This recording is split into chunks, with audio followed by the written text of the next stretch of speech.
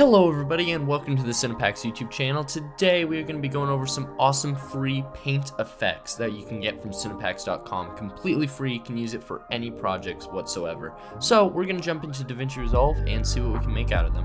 As always, go over to Cinepacks.com, over to the free section, and find the paint free sample pack and add it to your cart. Then just slide on over to the checkout and you can put whatever you want here. Your email is the only thing that matters because that's where you're going to get the download link. Alright, now once you have the file downloaded, you're going to have to unzip it. So double click on it to open it up, and as you can see, you'll have all your files inside of here. And in order to unzip them, you're going to want to click on all the video files and drag them outside of the zip file. Either that or click extract all. And by doing that, you're going to get them out of the zip file and they'll be ready to use in Davinci Resolve. And as usual, I went ahead and just went into our media tab. I found my assets over here and I just dragged them all into my media pool. So with that all set, let's go ahead and start editing. So as I said before, these are all completely free. You can use them for any of your projects. They're all 4K Apple ProRes with transparency, so they're quite literally just drag and drop and you can start messing with them. We got this goo here. We also got this awesome paint slashing like scratch effect here. We also have a crazy splatter effect here if we play that through, and then we also got this cool ink sort of paintbrush X. Alright, so to mess with any of these, all you have to do is quite literally just drag them right on top of your footage, and if you play it through, you can see it overlays perfectly and you got a cool awesome gooey effect there. I personally want to speed this up just a little bit, so I'm going to right click on it and I'm going to go to change clip speed. And I don't know, let me crank that up to like 140 and click change, and if we play that through, there it goes, just a little bit faster for me. Now you can 100% change the colors of these as well, so if you just click on it and go into the color page, right over here in your color wheels here, I would just mess with your offset. So go ahead and, I don't know, what color do I want to make it? We could sort of contrast with the green of the footage and sort of go into a pink. If I drag it up, you can see it starts to tint it with a nice pink color. Now, on top of this though, I kind of want to bring in a little bit more of my saturation, so I'll bring up the saturation just a little bit, and maybe bring up the shadows a little bit so they have a little more contrast here.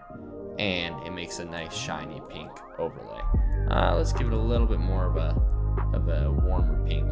There we go, I like that. So if we go back over to our edit page, you can see that the color has been completely changed, so that works out perfectly for us.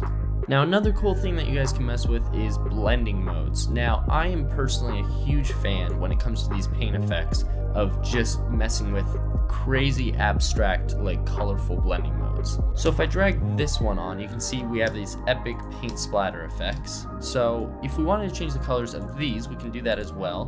Go over to the color page and just shift the hue just like we did before on the offset knob. As you can see, because it's white, it's retaining a pretty bright color. So I'm going to go ahead and shift our saturation up quite a bit. That way we get a really solid color, and maybe bring the shadows down a little bit so the edges kind of have a cool shadow effect to them.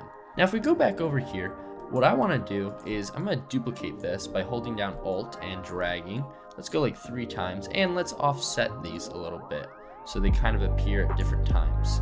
And we can put them like right there. Now once I drag these out, I want to change the color of each of these. So let's go on to the next one, and let's just shift this one to maybe more of a pinkish, sort of, more of a red, I think. And then let's go to the third one and change this one to maybe like, I don't know, maybe this one will be pink. I want to kind of keep sort of cotton candy colors. And once we have a different color for each of these, what we can do is select all of them and change the composite mode for all of them to something like difference. And by doing that, you can see when all of them overlap, you get really cool abstract colors. Not only are each of the layers reflecting with each other, but they're also affected by the base layer of your footage. As you can see, you're getting really abstract colors with it reacting with the light here, and also as it goes over this guy's pants, you can still see the wrinkle and the shape of his pants through the colors. And then as the bubbles overlap with each other, you can see the colors just come out completely abstracted. I personally love this effect. You can use it in a bunch of different situations. I just think it makes a really cool abstract effect, and this would probably be really cool for some like awesome graphics or something. If I wanted to extend these out, they're completely loopable, so just hold down Alt, drag all of these out, and as you can see, then it'll just loop them so they play a little bit longer, and you can just loop them out however long you want. Other cool footage that we have to mess with is this cool scratch effect here. So if we play this through, you can see it's an awesome paint splatter effect. You could use that as like a transition for something, which we kind of did right there already, which is pretty cool. You can change the color of this, of course, as well. Go over to the color page, and you can shift the offset here. However, I would suggest, since this is already red, just go ahead and slide the hue marker around. And as you can see, it makes changing the color super easy, and it will just shift the hue through the slider. One of the last things that we can mess with is these cool X's here, which you can just drag in, and it makes the cool little kind of gooey, like oily X. Just messing around, you can like track them. Like I did a little bit of a blur effect here, track here. So if you wanted to do something like that, I would just start your frame out where you want to start tracking. And I just did all of these by hand since everything's moving so slowly and kind of easy to mess with. And especially since our scene is so dark, it's a lot easier to do it with our own eyes than try to leave it up to the computer. So I would open up your transform on the first keyframe, go ahead and keyframe it, and let's go ahead and shrink this down. Find a spot where you want the X to sort of track to. I don't want it tracking on him or anything. We can put another one like right there maybe. Shrink it down a little bit more. So then we just have a few tracking in the background. From there, you can go ahead and go a few frames forward and just keep it positioned in the right spot.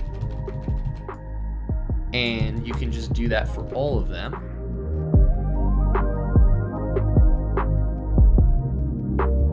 And once you do that, if you want to add a little final touch to it, you can go ahead and add a little bit of a blur, which I did for one of these. I'm trying to give this a sort of oily, unsettling effect here, because it feels like it's in the frame and it's just these dark sort of X's in the frame, which kind of look cool.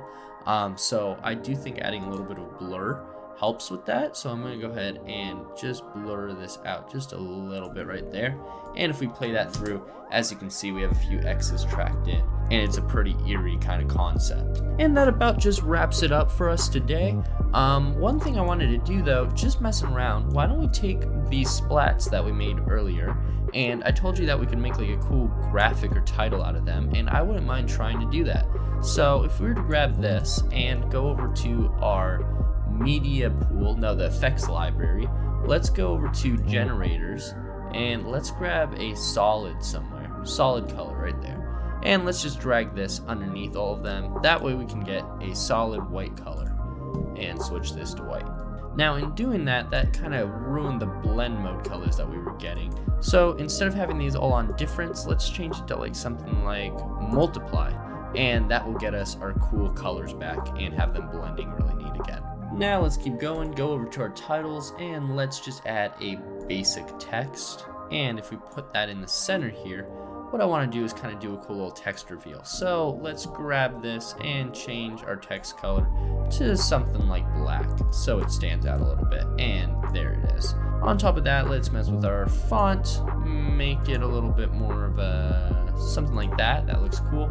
Alright, why don't we give this a little bit of animation here. So why don't we go to the front of it and let's keyframe this, and let's make it smaller, and then go to the end of it and make it bigger so it zooms a little bit. And I think that looks cool. Now the final thing I want to do is use this cool ink transition to reveal the title. Alright, now to do that, why don't we right click on it, change it to a compound clip, that way we can edit it in Fusion, which probably should have just used a text plus, but we're here now, so no turning back. Now to use this as our transition, all we gotta do is drag it in and drag it onto the media in. And we drag it into the blue node because the blue node is the mask. So then it will use this as an alpha, and it's going to be a simple, just sort of very large wave, but I think it looks nice. Let's go to our keyframe, and as you can see, I want it to reveal right around here, but nothing's happening. So if we click our media in 2, which probably should rename this so we keep track of everything, to let's just goo, so I know it's the goo. If we drag this back a little bit, right, see, there we go. Now we can see it will show up faster. So if we drag it right there and play it through, there we got this cool little sort of wiping paint ocean reveal, because it's using the dripping effect from the goo as an alpha matte. So go ahead back into the editor and we got a cool little text reveal right there. And I personally like it a lot. So there you guys go. I hope you enjoyed this pack a lot. There's plenty of things that you can build and make with these. However, if you do want to get the full-size pack, which has access to plenty more assets than just these few clips here, go over to cinepacks.com and grab the full-size pack. During checkout, type in sample 15, and that will give you an awesome 15% off your order. So keep that in mind. I hope you guys found this video helpful, and as always, happy editing.